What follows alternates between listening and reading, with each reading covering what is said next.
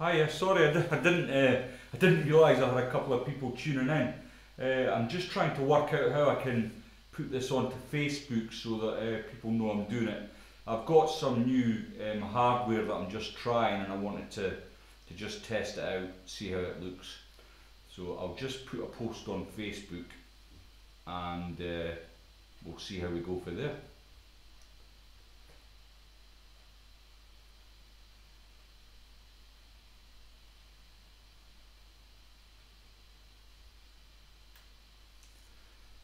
Right, what I'm hoping to show you today is I'm going to the River Warden tomorrow for a bit of fishing, and apparently the mayfly's already started there.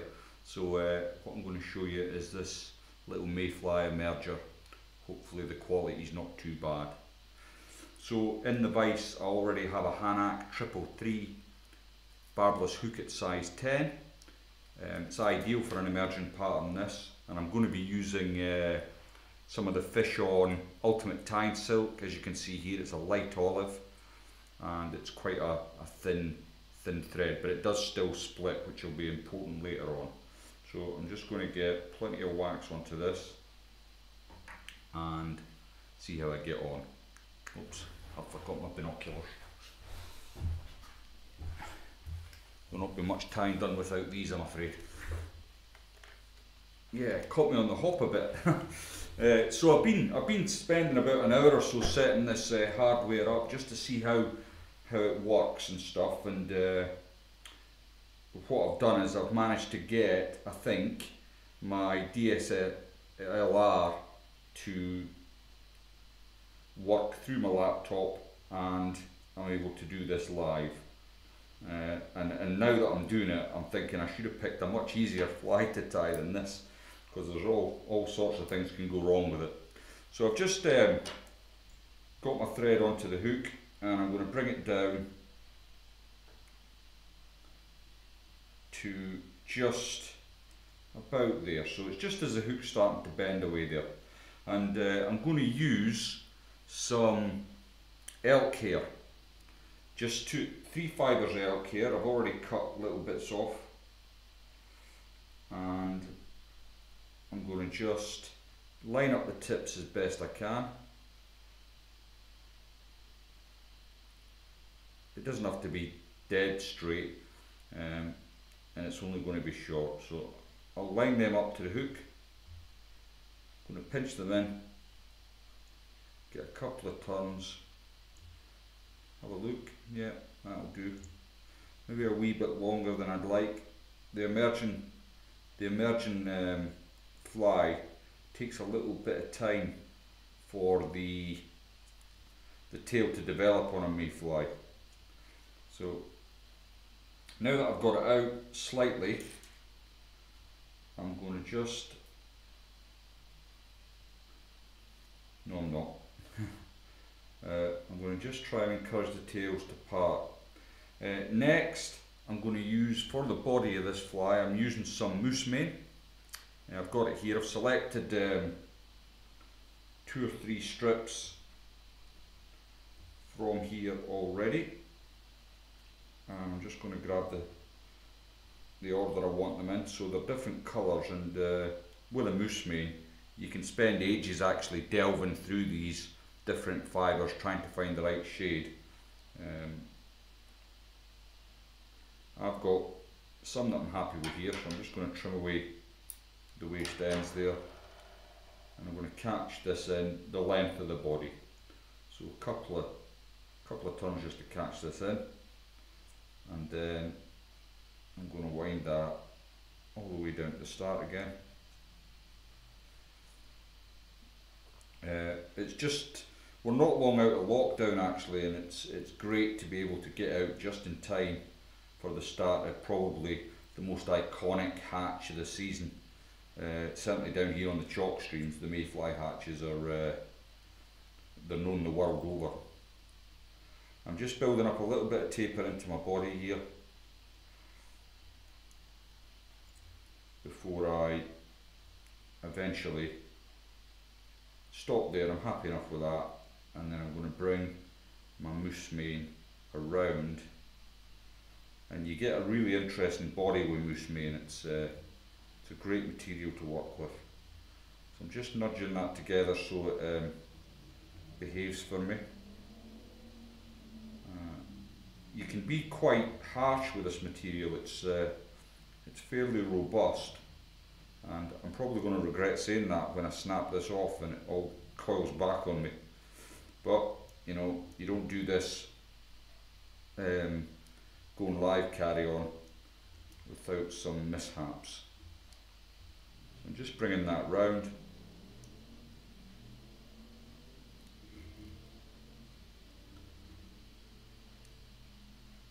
And there'll be a whoop of relief when I get it up to near my thread.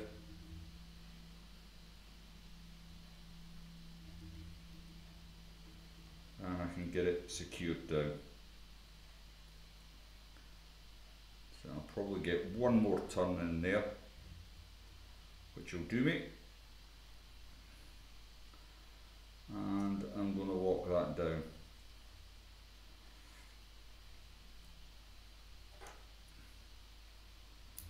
I've just noticed there's a chat from Mongolia on, and when I look at the YouTube stuff and that, and I see all the different countries that people visit from, I do enjoy it. It's great to see people from all over the world tuning in and having a look at it. So I've done the body now. It doesn't really need a great deal of protection, but I'm going to add a little coat of UV varnish, very light, makes the body shine a bit.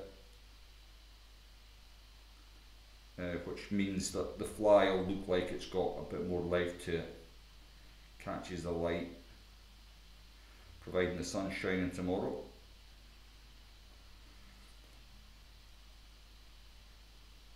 And that should do it. So there wasn't very much resin on my brush. I don't want to weigh the fly down too much.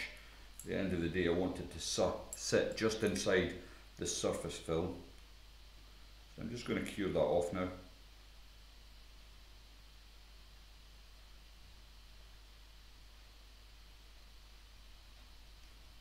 And what I'm hoping I can do, I'm not very sure what I'm doing actually, but not with the fly. I know what I'm doing with the fly, but I mean with YouTube. So what I'm hoping I can do after I've finished is go in and trim the video so that the first minute or so of faffing that I had isn't in the video.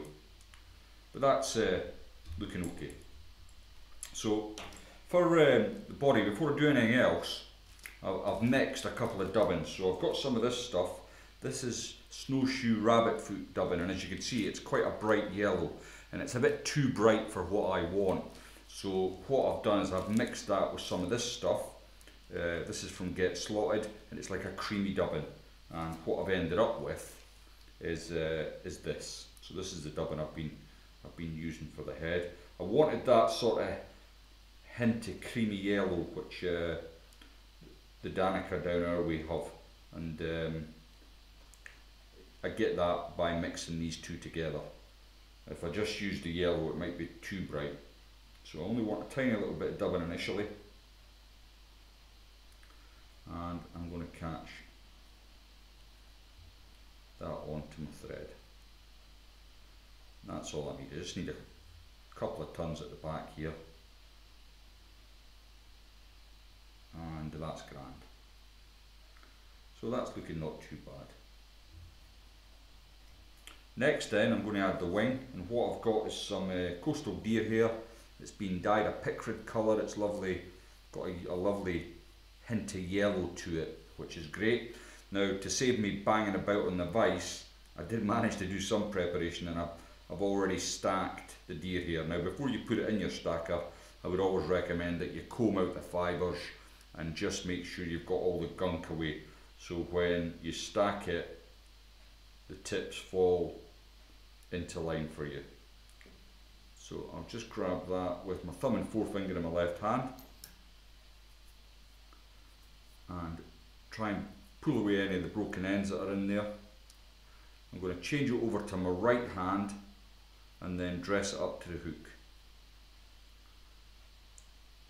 And I want it to come roughly just by the start of the tail. So that looks okay. I'm just going to lean over and trim away my waist off camera.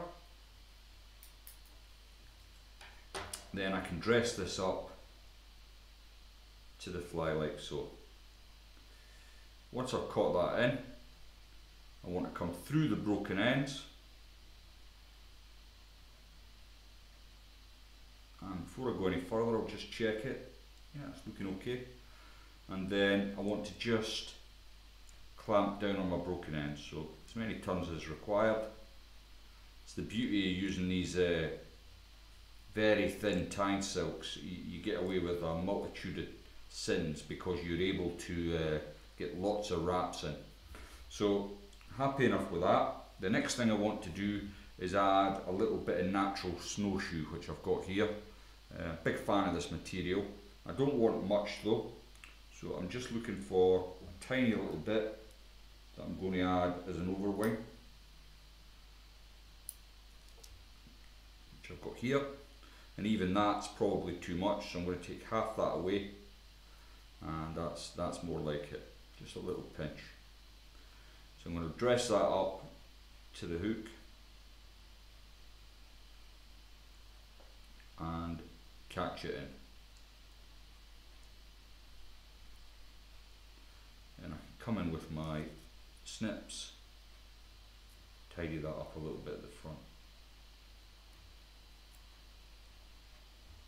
Yeah, not bad, looking pretty good. So next then, what I want to do is get some of my dubbing that I've created out of the two blends. Just take a pinch of it, thin it out a bit, maybe need a little bit more than that. And then make it into like a sausage shape. You can use a clip if you like, I'm not going to bother. Mostly because my clip's at home, along with my dubbing needle. So I've got this needle here that I've managed to find. And what I'm going to do is run the needle along the back of the thread. And this helps flatten it out. If need be, you can give your bobbin a little anti-clockwise spin and it opens up the thread. So I've just stuck the needle in there, got the thread open, and I'm going to insert the dubbing. There we go. So I'll spin that up.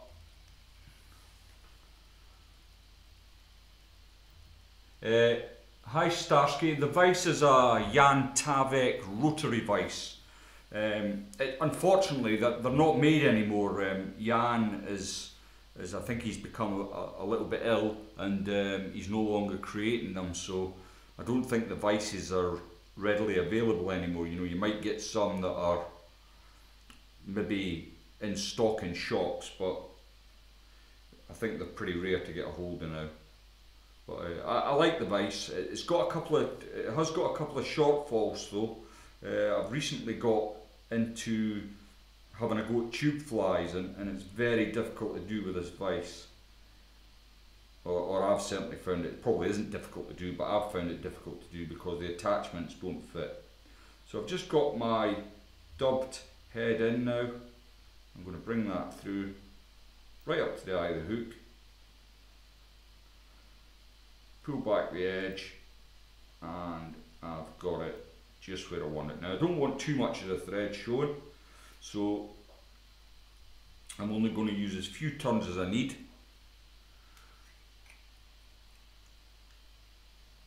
Add a little bit of UV resin. Another couple of turns, and then with a whip finish tool I can come in and just finish that off.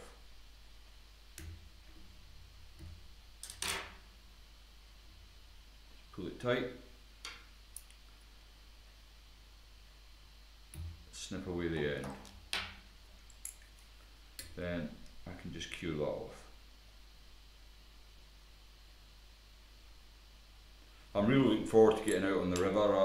I had the opportunity to go yesterday actually, but in the end up, I didn't go, and it just makes me all the more excited for going tomorrow. A lot of my pals were out yesterday on the still waters, and they had a grand time. A lot more of my pals up in Scotland didn't get to go fishing at all, so my deepest sympathies for them. Just make sure I've cured that.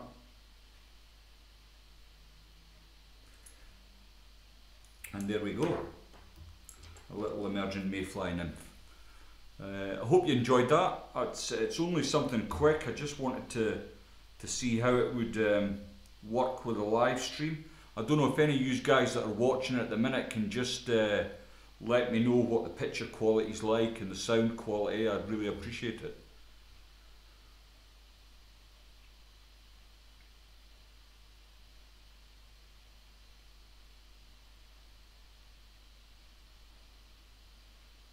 Hi Carl, how you doing mate? I see your channel's coming on, you're doing well there. Just need to keep going pal.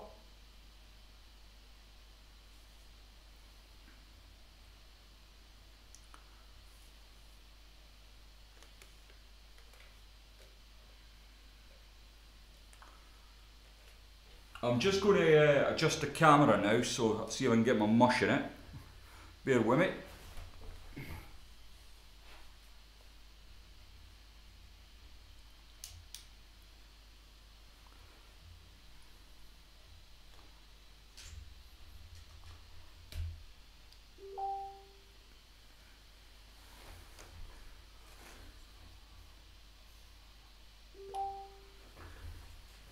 Right, I think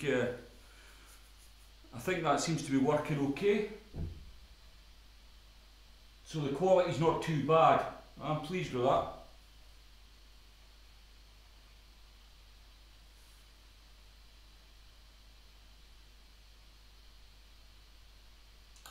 Yeah, Marco, I think that's because of the stream, it reduces the size of the image to get the quality. But what I'm keen on is that it doesn't. It's not pixelated, and you can still see exactly what I'm doing. Is the real thing. I'm going to give the Facebook Live a go with the camera as well, and just see if that works too. But I'm pleased the fly went well, because I was sitting doing it. I thought, I'll just give it a go and see what happens. But these don't always go really well. You know, sometimes the moose mane snaps, or you know, the thread doesn't split properly. It's very rarely it goes as smooth as it did for the video there. But I'm glad it did.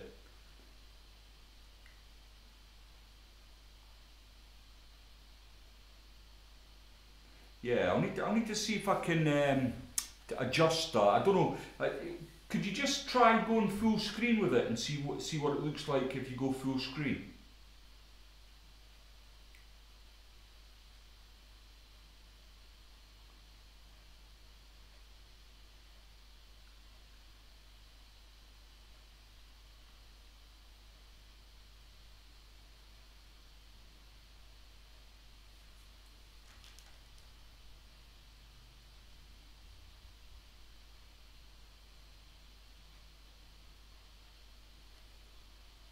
Alright, thanks Carl, I see that.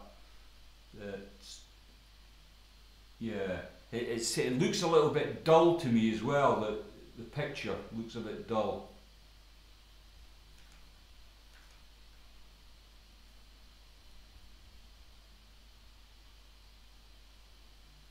Right, what I'll probably do, Sasha, you wouldn't know if I'd dropped dead. You're wondering where I was.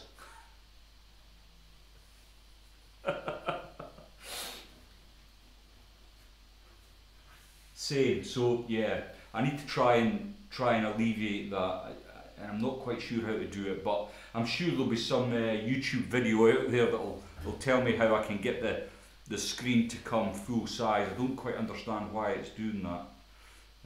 It could be the resolution, but we'll see how we get on. But thanks very much for the help folks, and hopefully the next time it'll be a little bit more polished and I'll be a bit better prepared. So I'm going to end the stream now, and hopefully I'll see you all with the usual fly tying Tuesday. I can't remember what it is. I think I'm going to do a video on the, sorry, not a video, I'm going to do a video, that's what it is.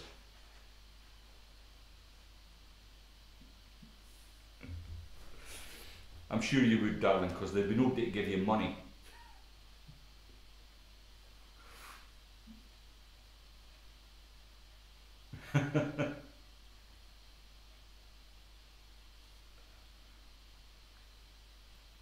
Yeah, hi DC. I wasn't going to actually do a stream. I usually wear a blue t-shirt, which is much better background for tying flies. You get to see a lot more detail. But just because I've been playing with the hardware to try and do this for about an hour, and I thought, you know what, I've set it all up, I might as well give it a go. So that's why I'm wearing this t-shirt. It's just something that I had on when I came in. It's not what I usually use for my time videos. I usually use a blue t-shirt, and that works well. And I think a lot of the other guys you see that do YouTube videos, they wear blue shirts and stuff because it's just the best colour to stand out on. Cheers Robert, and you mate. Take care. Okay folks, I'm going to head off.